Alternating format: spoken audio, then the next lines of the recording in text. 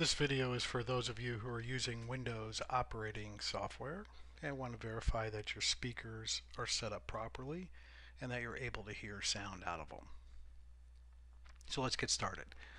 What I need you to do is first go to your desktop by clicking on the desktop icon. From there, we're going to open up the control panel window. Now to do this, go ahead and put your mouse over the Windows icon located in the bottom left-hand corner of your screen. Right-click your mouse and then select the word Control Panel. Once this window is open, you might see that my view is a little bit different than yours. That's because I have mine set to small icons versus categories. For this demonstration, I'm going to go ahead and set mine back to small icons.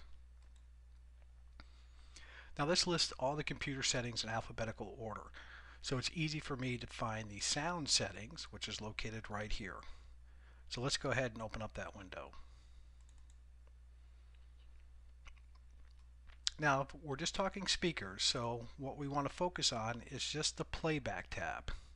We don't need to worry about the recording, the sound, or the communications tab.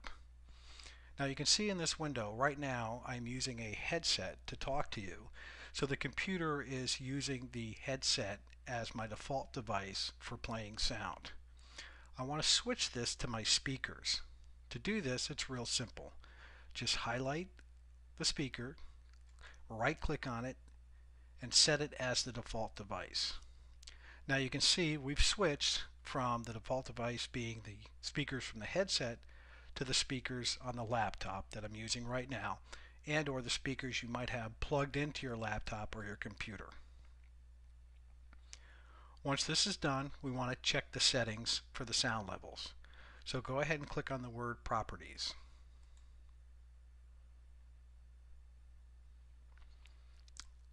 Now your speakers and headphone properties are listed here.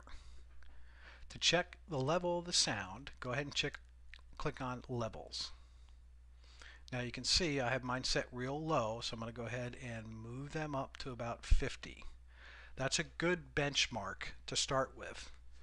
What you don't want to do is you don't want to set your speaker level to the top.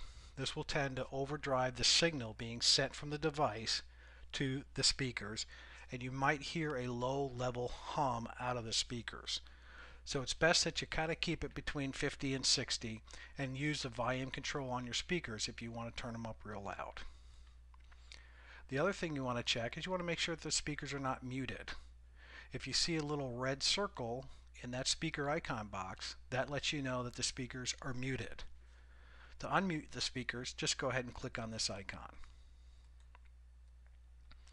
You also want to just check the balance just to make sure it's set at 50-50. That's the default setting, and this is probably what you'll see. So go ahead and click OK. Once this is done, you can click OK and close this window. Now to test the speakers, go ahead and click on the speakers and headphones, and then click on the word Configure.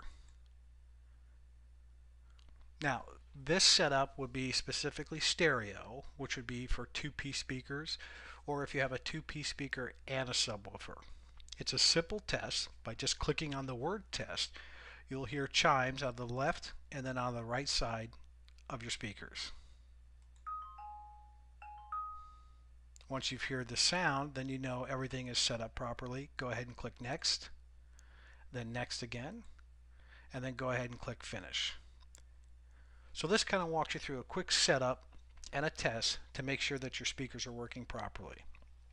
If after this you're still getting no sound out of your speakers, I would suggest that you do the following.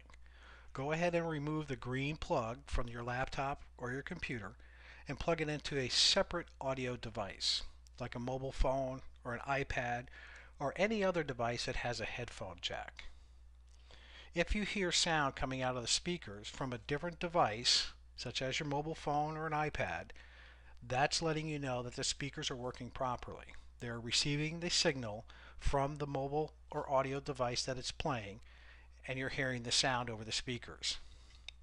If you remove the green plug and plug it back into your computer or laptop, and you're not hearing sound, that's a good signal that device is not delivering an audio signal to the speakers, and you'll need to contact your computer manufacturer to make sure that your sound card drivers are up to date and working properly. If you have any other questions, feel free to give us a call on our tech support line at area code 360-823-4100. We are open from 8 o'clock till 5 p.m. Pacific Coast time, Monday through Friday, except holidays. I want to thank you for watching this video, and hopefully you found it helpful.